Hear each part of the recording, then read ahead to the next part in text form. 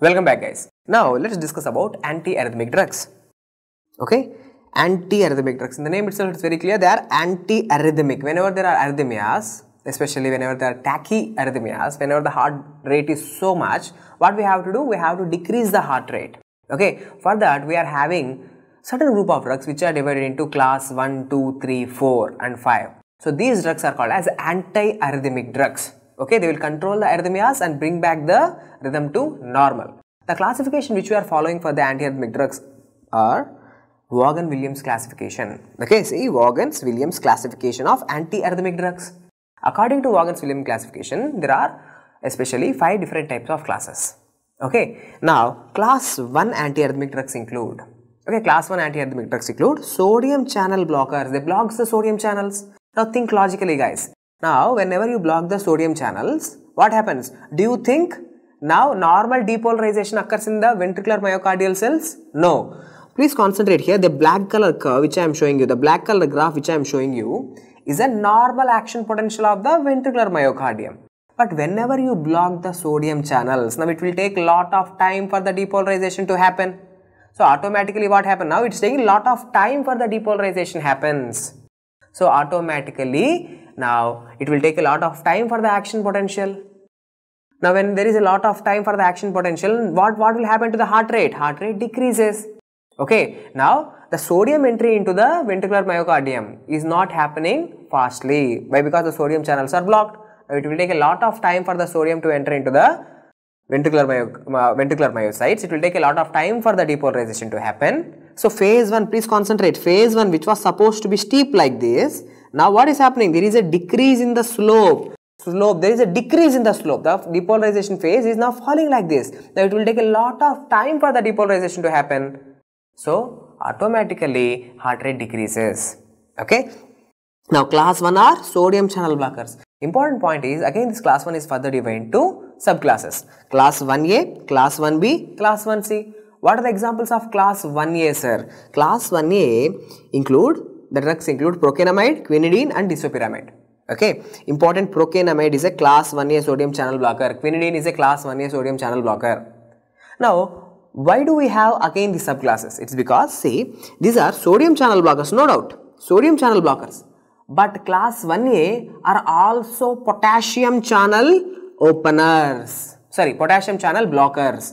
Both sodium channel blockers as well as potassium channel blockers. So that's why depolarization is affected as well as repolarization is also affected. Both are affected. The depolarization is moving. See, from here the depolarization is moving, as well as repolarization also taking a lot of time. Okay, so both sodium channel blockers as well as potassium channel blockers. So depolarization is affected as well as repolarization is affected. So automatically heart rate comes down, heart rate decreases. Okay, tell me, guys.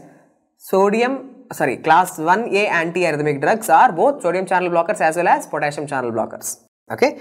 Now, what are the important points? See, action potential duration. The duration of action potential is automatically increased. Please concentrate. Now, it's taking a lot of time for the action potential. Normally, here the action potential is starting, here the action potential is ending.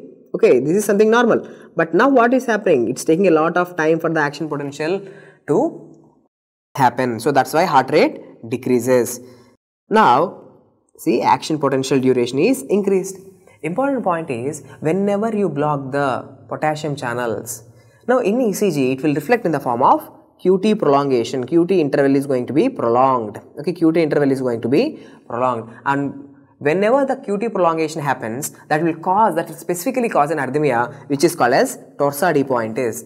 Now in your exam, this is a very important MCQ. Which of the following antiarrhythmic drugs? Of course, these are antiarrhythmic drugs, but sometimes they can cause Torsades de Pointes. Torsades de Pointes due to QT prolongation. Now, when you will have QT prolongation, if you block the potassium channels, that will cause QT prolongation. QT prolongation will cause Torsades de Pointes. Never ever forget, class 1A antiarrhythmic drugs will cause Torsades de Pointes. Again, there is one more antiarrhythmic drug which causes the Torsades de Pointes. We will discuss later. Okay. Now, let's talk about class 1B antiarrhythmic drugs. Okay, which includes lidocaine, mexiletine and phenytoin. Please concentrate here.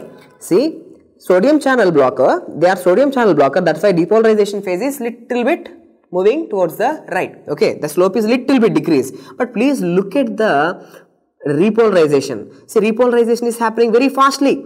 Repolarization is happening very fastly. So, what happened to the action potential duration? Action potential duration is actually decreased. So, they will ask you in your exam, which of the following antiarrhythmic drugs decreases the action potential duration? It is class 1B antiarrhythmic drugs. Example, phenytoin, mexiletine and lidocaine. Now, see, decrease in the action potential duration. Important point about the lidocaine is, we all know lidocaine is a local anesthetic. Now, this lidocaine, it is the drug of choice for post-myocardial infarction, ventricular tachycardia. Okay, see, post-myocardial infarction, ventricular tachycardia, after myocardial infarction. Okay, the patient is having right now myocardial infarction. After myocardial infarction, if he develops arrhythmias, especially the ventricular tachycardia, then the drug of choice is lidocaine. This is the favorite question in the exam. So, that's why I just kept it here. Lidocaine is the drug of choice for post-myocardial infarction, ventricular tachycardia. Now, 1C. So, class 1C include anakinide, flecainide and propafenone. Now, please concentrate here. See, sodium channel blocker, it's a sodium channel blocker, that's why phase 0 is affected, phase 0 depolarization is affected. Now, the slope is now decreased. But look at the repolarization, there is no effect on repolarization. Which means there is no effect on potassium channels. Okay, so potassium channels are neither closed nor opened. So, important point is, see, class 1C antiarrhythmic drugs, they are sodium channel blockers, but there is no effect on potassium channels. Okay, there is no effect on potassium channels. Action potential have started here, ended at the same time. So, there is not much difference in the action potential duration. Important points. Flecainide, see here, flecainide is there, right? So, what are the important points about the flecainide? Flecainide is the drug of choice for prophylaxis of WPW syndrome. See, there is a disease called as, there is a syndrome or disease called as Wolff-Parkinson-White syndrome. Okay, Wolff-Parkinson-White syndrome. Now, what happens in Wolff-Parkinson-White syndrome? For example, see, if this is the heart, I am showing the heart in a very simple way. See, here is the SA node, here is the AV node. Okay, normally, action potentials have to come from the SA node to the AV node. From the AV node, action potentials have to go to the bundle of his, from here, right bundle branch, left bundle branch and Purkinje fibers. But what happens, what is the problem with WPW syndrome? In WPW syndrome, there is an aberrant conduction pathway or abnormal pathway is seen. Okay, there is an aberrant conduction. Okay, accessory pathway is seen, which is conducting the action potentials from atria to ventricles and even sometimes from ventricles to atria. Okay, there is this aberrant circuit present, which is conducting the action potentials. Okay, this is called as the bundle of Kent. B-U-N-D-L-E, bundle of Kent. Okay, so whenever there is this accessory pathway, so because of the abnormal conduction of the action potentials, it will cause arrhythmias, it will trigger the arrhythmias. Okay, so for the prophylaxis, okay, for drug of choice for prophylaxis of WPW syndrome, whenever think that I am the patient who is having WPW syndrome, so I will be having tachycardias. Okay, I will be having tachycardias because of that aberrant conduction pathway. So I will feel palpitations. Now, to prevent such episodes, what is the drug that I should take? What is that antiarrhythmic drug that I should take? The drug of choice is flecainide. Okay, the drug of choice is flecainide. I have to take flecainide to prevent that episodes. But once if that episode is already there, okay, right now there is an acute attack of that episode. Okay, I am having the palpitations right now because of the aberrant conduction. Now, the drug of choice for an acute episode is IV procainamide. Where we have studied procainamide, guys? Don't forget, procainamide is class 1A antiarrhythmic drug. Okay, class 1A antiarrhythmic drug, that is the procainamide. So, procainamide IV is the drug of choice for an acute episode. But if they ask you, what is the treatment of choice? Okay, the final treatment. The final treatment is ablation. You have to destroy this conduction, aberrant conduction. That is a radio frequency ablation. This was a question asked in one of the exam. So, what is the treatment of choice for WPW syndrome? That is a radio frequency ablation. You are just frying up the aberrant conduction pathway. Okay. So, with this, we have completed the class 1 antiarrhythmic drugs. Okay. Now, if you know class 1 antiarrhythmic drugs, class 2, class 3, class 4 are like easy peasy. Now, let's see the class 2 antiarrhythmic drugs. The class 2 antiarrhythmic drugs are beta blockers. Beta blockers. Okay.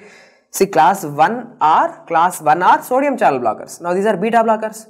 Now, class 1, that is 1A, 1B and 1C, where they are acting? They are acting on the ventricular myocardium. not on the SA node, they are acting on the ventricular myocardium. Right now, these beta blockers, now where they are going to act? They are going to act on the SA node. We have studied SA nodal action potential can be influenced by sympathetic nervous system as well as parasympathetic nervous system. Sympathetic nervous system, it will increase the CAMP levels. Okay, it opens the leaky sodium channels. We have discussed, right? So, guys, please see now class 2 antiarrhythmic drugs they are beta blockers. What are the examples of beta blockers? Propranolol, esmolol, anything which ends with the letter lol, okay, with the word lol, propranolol, esmolol, etinolol, all these drugs, okay, they are beta blockers. Now, whenever this beta receptor is blocked, remember, let me show you, this is a SA node, okay, this is an SA node, the pacemaker of heart. Now, on the SA node, which receptors are sitting? Beta 1 adrenergic receptors are sitting, okay, sympathetic receptors are there. Normally, sympathetic receptors, what they will do? They increases the heart rate. But what are these drugs? Propranolol and esmolol. These are the blockers, beta 1 blockers. So, these receptors are blocked. Whenever these receptors are blocked, now what happens? Now, noradrenaline or epinephrine, okay, epinephrine or norepinephrine, they cannot act on the SA node. Simple. Now, when they cannot act on the SA node, what will happen?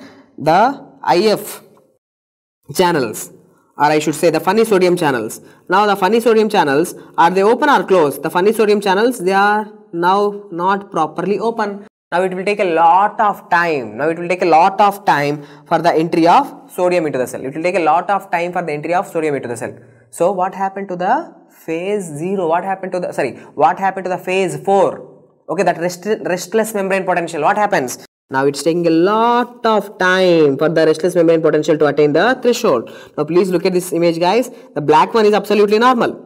Okay, here the black one is the action potential phase. This is phase 4, phase 0 repolarization, phase 3 repolarization. But whenever you use beta blockers, propranolol, esmolol, what happens? Now see, phase 4 is taking a lot of time. Okay, now action depolarization, repolarization is happening. So action potential duration increases, so heart rate decreases.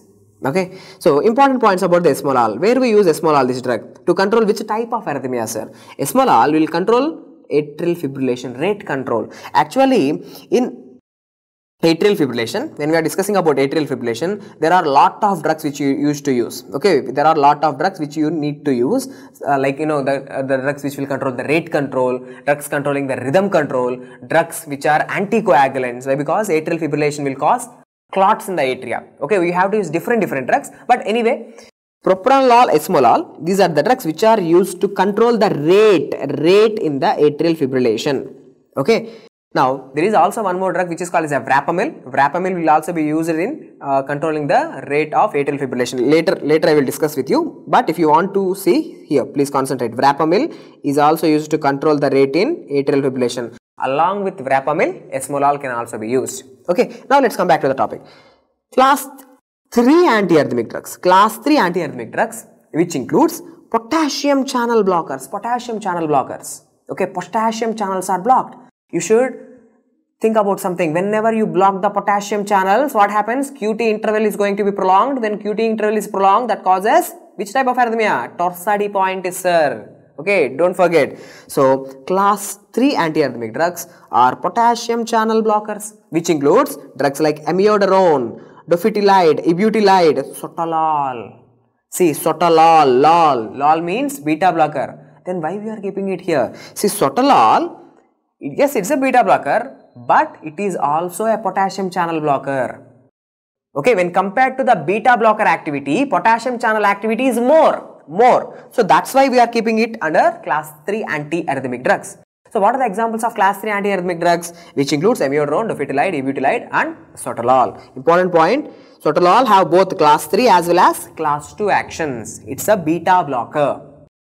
Now see, as it's a potassium channel blocker, okay, as these drugs are potassium channel blocker, they will affect which phase of action potential in ventricular myocardium? They will affect phase 3, repolarization. They will affect repolarization phase. So now see, it's taking a lot of time for repolarization. Black is normal. Now it's taking a lot of time for the process of repolarization. So what happens? Action potential duration increased.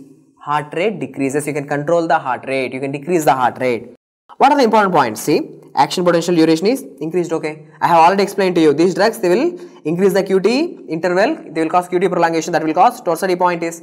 Important points about the amiodarone. Amiodarone is a wide spectrum antiarrhythmic drug. Actually, to speak, amiodarone is a sodium channel blocker, it's a beta blocker, it's a calcium channel blocker, it's a potassium channel blocker. It have all the properties.